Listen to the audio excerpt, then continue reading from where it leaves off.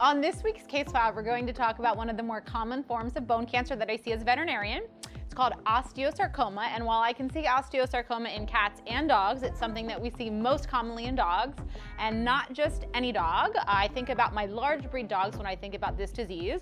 So your German Shepherds, your Great Danes, your Rottweilers. And I also think about animals that are intact. So I mean my female animals who aren't spayed and my male animals who aren't neutered. And so behind me, and before we get to it, is an x-ray of a dog called Rex. Rex was an 8-year-old male intact German Shepherd who came to see me for progressive left front lameness. And so that means that there were periods of time where Rex wouldn't put any weight on his left front leg and he would stand with it extended from his body because putting weight on it was presumptively so painful. And so my next task as his doctor is to figure out as much as I can where on the leg the discomfort is coming from. So I was able to do a very limited exam on Rex, and I was able to determine that the area of discomfort on the left leg was the shoulder.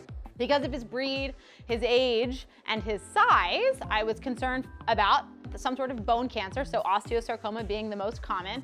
And what we do is we take x-rays to determine, hey, is that what's going on? So we gave Rex a couple days of pain medication. He came back in for sedation, and we were able to take some really great x-rays that we'll talk about right now. So when I look at this, the first thing that I notice and that I want you guys to notice is that we have an L here, and that lets everyone know, me and you guys, that this is the left side of Rex's body. And then based on the anatomy that we're seeing, I'm able to determine that this is his left front leg. And if we follow Rex's distal end, it's nice and smooth. There aren't any real abnormalities here. But if we look at the proximal end of Rex's humerus, we can see that there's this area of irregularity, almost kind of cloudy, fluffy bone growth on the proximal end of Rex's humerus. We have another view of that repeated irregular growth of the humerus. So we've got an aggressive lytic, so very destructive bone lesion. Without a doubt, this remodeling, this abnormality, and this lytic, this lysis, so bone destruction, is the cause of Rex's pain. So what do we do about it?